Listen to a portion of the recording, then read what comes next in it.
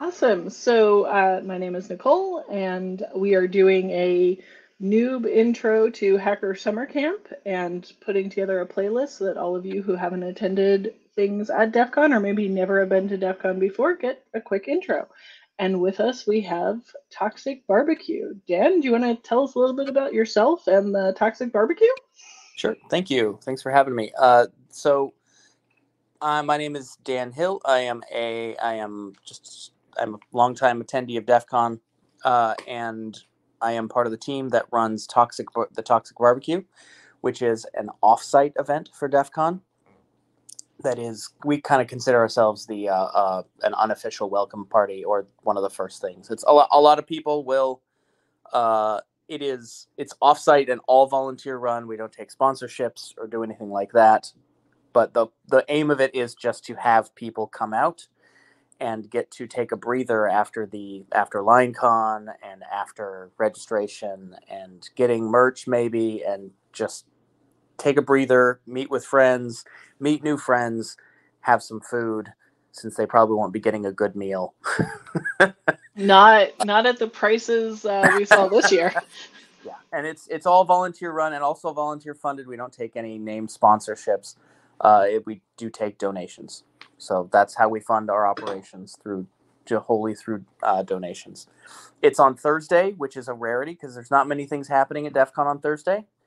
Uh, the it's on Thursday afternoon, where the fires usually light about 3 o'clock. So we have food starting about 4, and we run all the way until we start cleanup at about 9. So if somebody wanted to come, do they need to bring anything with them? Meat, paper plates, spork, or maybe just some money for a donation? How does that work if they Yeah, just want to show up? if you're at a loss, it's just come with money for a donation, and we take, in the past it's cost us about $10 a head in order to fund the entire barbecue. So, and that's probably a That's lot the cheaper than your per. cheapest dinner in Vegas I have ever heard of. Yeah. So, and then you just grab some friends, come out, grab a cab, or if you've got a car, there are grocery stores within a block of the park. So the if you're wondering if you want to come out, it's kind of hot, so drink lots Yeah, of are water. there tents or is it just all out in the sun? We are actually at a very shady park called Sunset Park. It's one of the biggest parks in Vegas. It's down right near the airport. Just you can see the planes. You can watch the planes land. But we're under a big pavilion, and we've got plenty of shade. And there's some tables and stuff like that. You might be able to grab a seat, but it's mostly just spread out on the grass, have a burger. We got vegetarian options as well if you're worried about that. Get a drink and bring some stuff that you would enjoy having and you would enjoy sharing. It's really all that it takes. And the and a lot of so we run. We've been doing this for, like, the current team's been doing this. I think this was our 8th year. So we're coming up on the 10th here, depending on how you count it with the pandemic and canceled and everything like Yeah, that. time gets really weird around Yeah, we have that. to count every year. We're like, was it that anyway? But but the we're coming up on that. We aren't the first people to run this, right? It started out, Scotland is a long time DEF CON personality, and she started this way back in the day, as just a kind of a get together for people. She lived in Vegas, worked here, and would have people out to the park. They did it, and it just kept getting bigger and bigger. And there's just, like, started from rumor, hey, there's this thing that we do, and that's how I got introduced to it. Right? I showed up to DEF CON. I was doing, like, PCI DSS or some, like, checklist security at a credit card company, and I was like, hey, I'm going to go to DEF CON because I want to see how it's what we should really be worried about. All right, And instead of just this list, what are the real problems? and I ended up at Toxic Barbecue with some friends who'd been going to DEF CON for a while, and I still talk to about half the people that I met that day, and that's exactly the kind of experience that I want to recreate. That we try to recreate every year. Is just like, it doesn't matter if you're a noob, doesn't matter if you're a veteran. come out to Toxic. You'll find someone fun to talk to. You'll find something fun to do. You'll have some good food, and then you can start your DEF CON off right, well fed, exhausted. Go to get your 3, 2, 1 in, and then let the madness begin. So Yeah, I love that because I always tell people who are coming, it's like be friendly and you will probably find someone friendly. It's a very large event, so there will be a certain percentage of unfriendly people, mhm. but a lot of people come to Hacker Summer Camp with the goal of either making friends, seeing existing friends, learning cool Yeah, stuff. So most people are pretty chill. yeah, it's a Now, party. Like that's the intent is for it to be a party of now everyone with speaking their, of party, yeah. if somebody had either like small kids or booze, are kids and booze allowed into the park? We have a limited amount of booze available. This is not like shots and heavy pours. Kind of, this is like a community barbecue, right? So people are So walking around. like bring a six pack with you when you show Yep, up type thing. correct. Yep, and then we also call when I say volunteers, I mean like I will get on the megaphone and yell and see if anyone wants to go make an ice run, right? So if you have a rental, you might be asked to make an ice run or to go to cart me over to buy more burgers because we ran out. Or get a group of your friends together and make a beer run. Make a go get some sides, go get some stuff like that. Bring some chips. It's what you make of it. Just like at DEF CON, it's what you make of it. So what would you like to see? We do stock the larder at the beginning of the day. Last year we did a run to Costco and we went through 800 burgers Oh, and 500 hot dogs. So, that is but impressive and a terrifying amount of meat. it's a tear. It's so we've got it. We've got it. We had to have a system down to get through all that. But other than that, it's like sides, drinks, libations. Nothing too hard. And then stuff you would like to have at a barbecue. We got and we'll get it served and we'll get it through. We'll get it into people. We have some other. It's also a community sharing of an opportunity to share your hobbies event. We have some sideshows on this. We have, for example, PepperCon. If you know what PepperCon is. I think it's something to do with like spicy sauces. Yeah, so like a bunch of people grow their own like Carolina Reapers, and then they'll make a spice mix for the year, and then they'll go around and share that with people. Um, they just pay people who are enthusiastic about the growing and preparation of spicy things. That's DC PepperCon. They have their own shirts. It's a whole thing. Once you see it, you'll get it. That kind of, you have to experience it to get it, right? We have a homebrew exposition, so people will bring their homebrew beer. We've had mead this year. We had a really good plum mead that was shared around, and as well as cheeses and all sorts of things. So if you make things that are shareable at a barbecue, bring it, and we will share it. We will make sure that it gets in people, and you can talk to people who have similar So interests. it sounds like there is potentially little subgroups that could do prep in advance. You said like the people who really like to grow peppers, to do homebrew. Mm-hmm. Is there any other particular subgroups where if somebody's like, yes, I homebrew, and so obviously you need to start at least, 15 weeks ahead of time for that. Anything else for the people who need to like maybe get started a little early if they're super stoked to bring something? Yeah, it's just reach out. We do have on our website, you can do a volunteer form. So if you have any specific questions, you can just send it to the email to the info@toxicbarbecue.org if with specific questions, or get your friends, plan something. If you want to publicize it to see if you can cast a wider net, let us know. But it's really just what you make of it. If you think it would fit, then we'll try it out. For example, one year we had a DJ, and then we realized why people come to Toxic is not for the music. You got 4 days of music. You got 3 days of music at DEF CON, but Toxic we try to keep the music to a minimum, so we don't have so much in your ears, so you can hear the people around you. But like Actually have conversations without shouting, for a exactly, change. and but like we had ham radio villages come out and thrown an antenna over the trees and done APRS demonstrations on site. We had a guy. There was one who hasn't been able to show up these last couple of years because of family stuff. But he brought basically a big panel van full of his own cider that he brews, and he rolls out a kegerator full of his best. That's Oh all wow. decked out. So you can see kind of and or it's just like this year we had elk, alligator, and wild boar bacon show up randomly.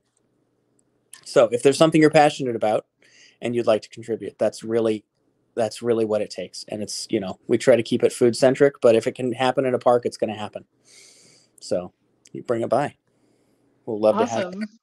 And For now volunteer wise, you I can also, was go ahead. yeah, I was wondering like when do you need your volunteers? Is that something where like if somebody wanted to volunteer like right away, they could do that, or do you generally start looking in like June? When is kind of your vibe for we actually need, people now? Yeah. So we've got a central core group of organizers that work all year long to make sure we have a little bit of swag and a little bit of spice in the event. As soon as usually January, whenever DEF CON starts releasing their theming. This year was Engage, so of course we did the cheap thing, which was steal the Star Trek logo. I And mean, that that was asking for it pretty right, much. and so, but with that when it came down to print the shirts, because we do some fundraisers throughout the year to kind of pre-fund the barbecue, and no one would print our shirts, so that might not have been the smartest thing for trademark infringement, but Yep. whatever. We got around it. But like that, so we're working all year, just here and there, trying to do something fun and keep it interesting. But really, what it is on the day of, we have three core groups of volunteers, which are the people who help with setup, the people who staff the grill, as well as the people who help clean up and do the exodus. And if you volunteer for any of those groups, we try to get you some extra swag. And you're there early, and you meet people, you work with people, working alongside with people. You'll meet some of our long term volunteers who've helped us, who've also loved this event enough to come back year over year, just make it happen. That Um, is the amazing part about the community is people will volunteer, they will pay to show up in Vegas and they will pay to attend something and then they'll still work through the whole thing. yeah, it's very much how we do. Like, I'm going to a conference. What are you going to do? I'm gonna break computers all weekend, and then but before that, I'm going to barbecue in 100-degree weather. Okay, all right, and that's fun. For I mean, it is fun it for it sounds amazing to me. I'm like, that sounds great, but the really great thing is no matter who we meet at the barbecue, they find their niche here. It's just we try to make a welcoming place for every single person. So awesome. And you had mentioned like some shirts and swag. Is that something that you sell in advance or is that only at the event? So if somebody wanted to get in on buying the swag or supporting your event. yeah, we usually try to do a t-shirt sale. We have been doing a t-shirt sale in advance. We're working on that because we try not to do too much. It's all volunteers, so we don't want to have inventory and things like that. So we do a t-shirt sale in advance that we'll announce on the socials. So watch for hashtag Toxic Barbecue for that. We are trying to. We've always talked about doing like an SAO or some other types of blinky things. So that is something that you might see. I don't know. We'll see what we get off the ground this year. But there's also in the past we've done things like coaster sets for people who've shown up and really just worked hard all day. We have coasters that have the logo on them that the Toxic Barbecue logo on that you can take home and remember that. We have other types of swag for people who work the grill and everyone is welcome to walk away with a button so that you can put it on there. Remember, coming to Toxic Barbecue. So That is awesome, and I feel you on the inventory. One year we made the mistake of saying that we would ship things, and oh Lord. after that year, it was like the post-COVID year. A lot of people were like, Mm-hmm. "Well, we're not going to be there in person." We learned our lesson, and we will never ever mail things again, No. ever. Yeah, it's and so and with any of these, it's if you're going to volunteer at DEF CON, if you're going to do something for DEF CON, it's a party. Make sure you're having fun too, and that's what we always aim. It's like we're not sticking you on the grill for 6 hours. we're making sure you get watered and fed, and getting you off there in an hour so you can go hang out with your friends. Or you can bring your friends up. We'll put you on the crew together, and then you can hang out for as long as you want, and then we'll get someone else on there because we want everyone to have a chance to contribute here. And you said that you basically showed up one year and then suddenly now you're running it. Like, how did that happen? So Scotland was the first back in 2000. I can't remember the exact year, 2003 or 4, that started pulling people together, and they came to this out to here to Sunset Park. Then they handed it off to Grave Robber, and then I think she might have handed it off to someone else as well. Like there's it's been through so many hands, but people just keep wanting to run the event. Which Right? just shows how much fun everyone's Yeah. having. Because if everyone just wants it to keep surviving and is willing to step Yep. up, then obviously lots of people are loving it. Yeah. Grave Robber couldn't come out to DEF CON one year and was like, sorry, we're not doing the barbecue. And we couldn't have that. So, and then now it's 8 years later. So, it's just a labor of love, up and down. Yep. And then for, like, you mentioned that you have, your email address. What other ways is there? Do you have Twitter? Do you have Mastodon? Do you have a website? Like, where should people follow to get information? I know that we're going to put a link to the Zine in the notes here. But yeah, what specific places can people find you? So toxicbarbecue.org. It's we've got a site there that usually has all the right information, and it'll get updated throughout the year with ongoing things like fundraisers or donation drives, things like that. And there's a volunteer sheet. There's a volunteer sign up on that site as well, that you can just send your info, and we will reach out to you when DEF CON gets close. On social wise, I try to use the hashtag Toxic Barbecue, so just search that. Also, just searching it, usually you'll find me squawking on any number of social sites, Mastodon, Blue Sky, and Twitter. For now, the best way to get a hold of us is probably just volunteer and then ping. If you need any specific stuff, send me an email. Send me an email through the site, and we'll make sure we get back to you.